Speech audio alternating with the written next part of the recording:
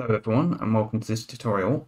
So today what I'm going to be showing you is how you can download multiple files in one go by placing them in a zip file and then downloading that. So in order to show you this, I'm going to be downloading the images that appear on screen in both high and low resolution, but I'm not going to be downloading all of the images every time. I'm only going to be downloading those that a user selects via the checkboxes below the images. So the underlying marker is 3 image elements with src values already set to low resolution versions of the images, and directly below each image is an input element of type checkbox, and below the main content, images and checkboxes there is a button that will program to start the download of the zip file when it is clicked. So in JavaScript I've already selected the button and added an event listener to it, listening out for a click event, and when that occurs, the function that I've passed in the second argument position, it will run, and I've already listed here the steps that I'm going to be following to download the images in zip format. So the first of those is to store URLs to the images in an array. So to do that, I'm going to select all of the image elements in the DOM using query selector all. So this is going to return to me all of the elements in an iterable list. And what I want to do is to iterate through that list, extracting the src value from each image. So for that, I can use for each. So with for each, you pass a function into it that will run as many times as there are items on the iterable. And each time the function runs, you have available to you the current item. So to get the src value of each item in an array, I'll create a new empty array before calling for each, and then inside the for each function, push the src value of the current item into the URLs array. Now at the moment all src values are being pushed into the array, but I want the pushing of each value to be conditional upon whether a user has selected an image via its checkbox. So to do that, I'm going to introduce an if statement here, nesting the pushing inside of it, and the condition here is going to be whether the checkbox next to an image is checked. So we can traverse the DOM to access the checkbox for an image using next element sibling, and to check if it's currently ticked, you can query the check property, which will return true or false. So if it returns true, then the src for an image will be pushed into the array. So let's see whether this is working. So we're getting the expected src values in the array. However, you might want these URLs to point to high resolution versions of the images. So instead of pushing src values into the array, instead, I'm going to be pushing paths to high resolution images. So relative to index.html, they are in the folder images/high res, and they have the same file names as the low res images that the src values are pointing to. So what I'm going to do here is extract the file name from the end of the src and then append it to the path to the high res images. So to get the file name from the src, I can use the slice method, passing in the last index position of a / in the src. So this will give me the file name, including the /. So to avoid that, I can increase the index value that I'm slicing at by 1, and then I can push that value preceded by the path to the high res images into the URLs array. So I'm using string literal syntax to construct the string. So let's test this. So now relative paths to the high res images are being pushed into the array, and it's actually a good thing that they're relative URLs because it means that your script is not anchored to only work on one particular domain name. You may have noticed that the src values were full URLs, but these were generated also on the basis of relative URLs, which were the src values for the images in the HTML. Okay, so now that we have the URLs in an array, we're ready to move on to the next step, which is getting the image data. So to be doing this, I'm going to be using the native fetch function, and I'm going to be making multiple fetches for the image data to the URLs that are in the array. So each fetch request is going to return a promise, and I want to wait until each of those has resolved until I zip the image data. So to wait for multiple promises, you can use the all method on the native promise object. So this accepts an array of promises which you're waiting for, and it also returns a promise which resolves when all the promises that you pass into it resolve. So to wait for the result of promise.all, I'm going to use the await keyword, and to enable that I need to use the async keyword before the function in which it's nested. So I'll store a reference to its result when it comes through, and before that create the array of promises to pass into promise.all. So I want to fetch the data from each of the URLs, returning an array of promises that will eventually resolve that I can pass into promise.all. So I'm going to call map on URLs, and the function that I pass in here will run as many times as there are URLs.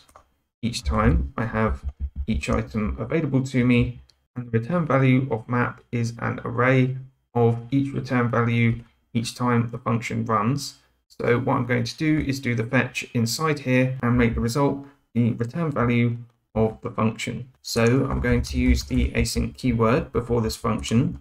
This means that the function immediately returns a promise that will immediately resolve when I provide a return value inside the function.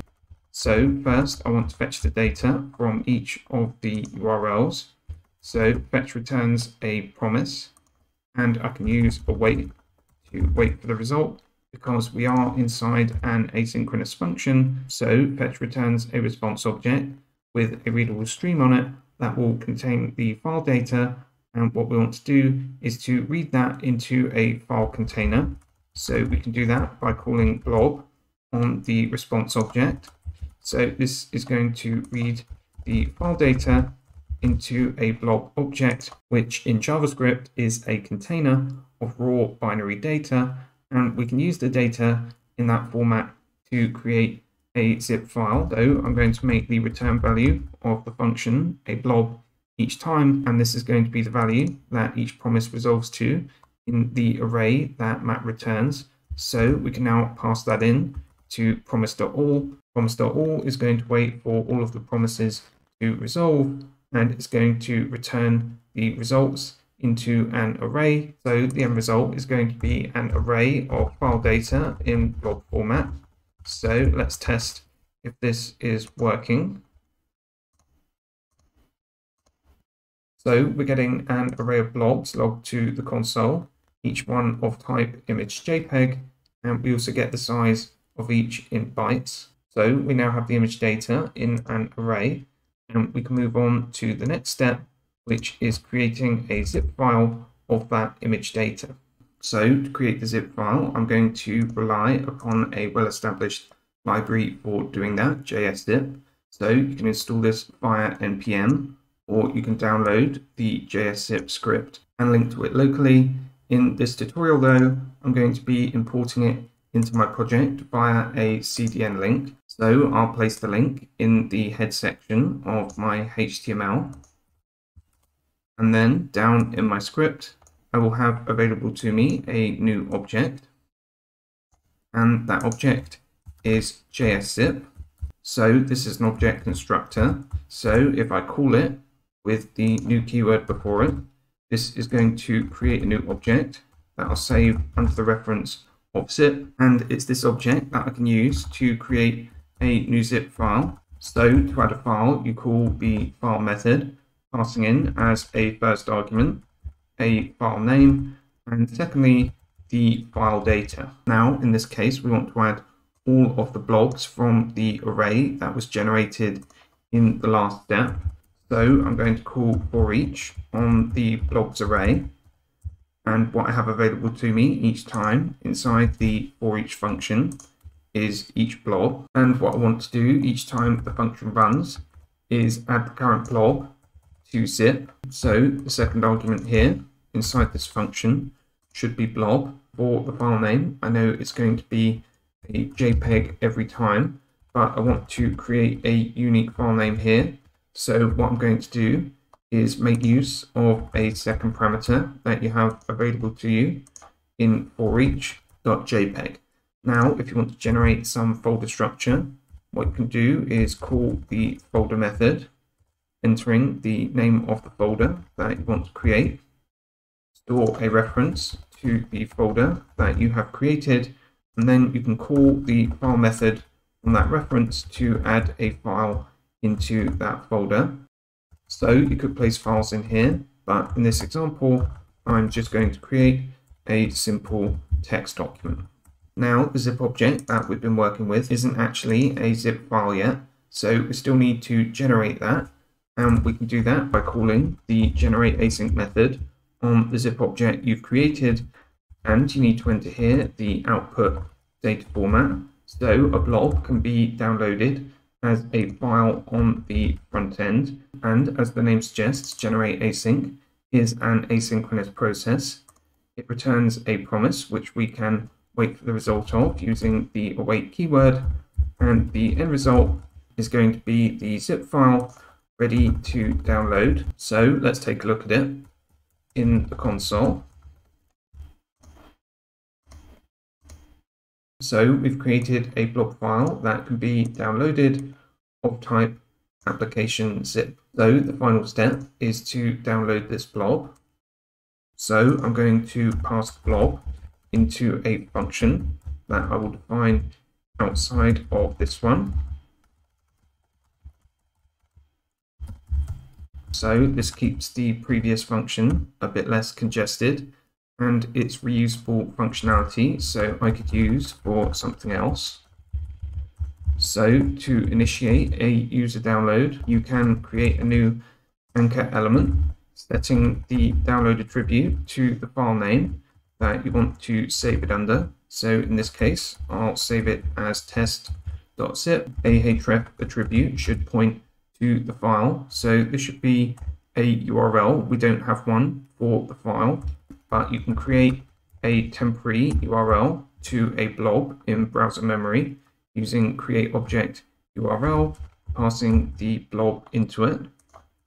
So I'll store a reference to the URL it creates and set that as the href of the anchor element. Now what we're going to be doing is simulating a click on that element. So to do that, you can call the click method. Now in most browsers this will work, but in some browsers you have to add the element to the DOM first. So to be on the safe side, I'll append the anchor element to the DOM before simulating the click, and directly afterwards I can remove it from the DOM again and make sure that the element is not visible to the user. You can set a display style of none, and it would be good practice here to remove the temporary URL from memory once the download starts, because while it exists, the file that it's pointing to is also being held in memory. So after the download starts for a particular zip file, it's no longer necessary, and you can remove the URL and associated file from memory like this using revoke object URL. So let's test this now. When I click the download button, that should start a download of the images I select in zip format. So you can see down here that that is what is happening. So if we inspect the zip file here, we have two JPEG images that correspond to the ones that we selected on the page. And we also have this subfolder with the README file inside it. Now, if you're working with images like I am here, and you want to download the images that appear on the page, then I have a little trick for you that will prevent you having to make fetch requests for the image data. So to do that, you can draw each of the images onto a HTML canvas and then extract each of them in blob format. The downside is that it introduces an image processing step in the client. So if it's very important to you to have the original image data downloaded in a zip, then you probably want to make a fetch request for the original data. But if you're okay with processed versions of the images and you want to avoid making a fetch request, this is something that you might want to employ. So instead of creating a URLs array here, I'm going to create an array of blobs of the image data. So what I'm going to do inside this for each function is draw each image that user has selected onto a canvas. So now that I've created a new canvas element here, I need to get a context for the canvas, because you don't draw directly onto the canvas, you draw onto the context. Next, you want to set the width and the height of the canvas to the natural width and height of the image, so to the dimensions of the original image, not how it appears on the page. So now we're ready to draw the image onto the context on the canvas. So the first argument is the image element. The second and third are where you want to start drawing on the X and Y axis specified in pixels. So if you want to cover the whole canvas, you want to start drawing at the beginning of both axes. Now, to extract the data from the canvas as a blob, you call toBlob on the canvas, and you enter a callback function here where the blob is available to you. Now, this process of generating a blob, it takes a little bit of time and is asynchronous. So you want to wait for all of the blobs to be available before you place them in a zip file. So instead of pushing blobs directly into the blobs array, what I'm going to push into there is promises that resolve to blob values. So to do that, I'm going to push each time into the blobs array a new promise. So immediately what goes in the array is a promise that will eventually resolve, and then inside the promise I create the blob, and when I have the blob available I call res, that ends the promise, and the value that it should resolve to is the blob. So the values in the blobs array will initially be promises. So what we want to do here is to wait for them all to resolve. So we can do that using promise.all, like we did for the fetches. So promise.all returns a promise, and I'll store a reference to that. I no longer need any of this fetch code, so I'm going to comment that out. Also, there is no URLs array. Now, one change that I'm going to make to the code here before I test it is to change the file extension when I'm adding each blob to the zip file, because when you extract a blob from the canvas, by default it will be in PNG format. You can try to generate a blob in a different format by adding a second argument when calling the toBlob function, where you specify a MIME type for the image format that you'd like to produce, but browser support is not guaranteed for any format other than PNG. If you try to produce a format that the browser doesn't support, then it will default back to PNG. So the safest option is to stick with the PNG format.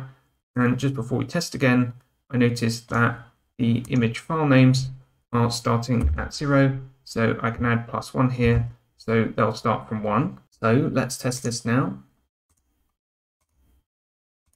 and start the download. So this triggers the download of a zip file. This time the images are in PNG format. So they're a little smaller than in the last example because these are low resolution versions of the images, but as you can see, they resemble quite well the images that appear on screen, even though they've gone through the processing step of being drawn to the canvas and then extracted from it. So if you're happy with this quality, then you can use this trick to avoid a fetch request for images that have already loaded onto the page. So that's it for this tutorial on starting a user download of multiple files using the example of images.